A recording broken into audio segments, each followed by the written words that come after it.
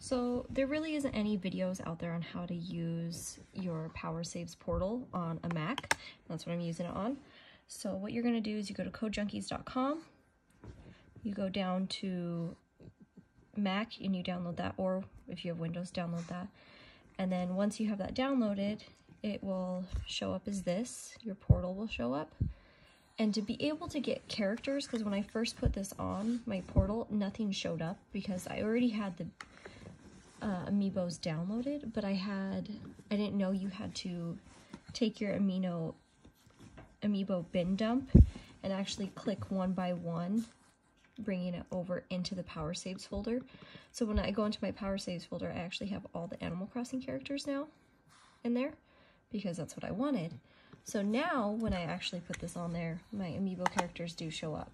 So I have Stitches on there now, so I'm actually going to keep using Stitches because I want him in my Animal Crossing game.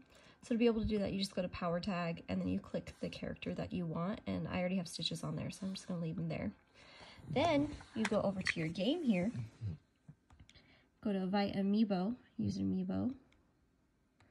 Yes, I do. So I'll take my Power Tag here, and I will put him on the piece.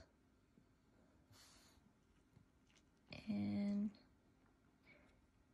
Stitches, that's Stitches amiibo. Yes, I want to invite him. And as you can see, he will show up on my campsite now. And that is how you guys do it. There is really no reference videos on how to use it on a Mac, so I thought I'd make one.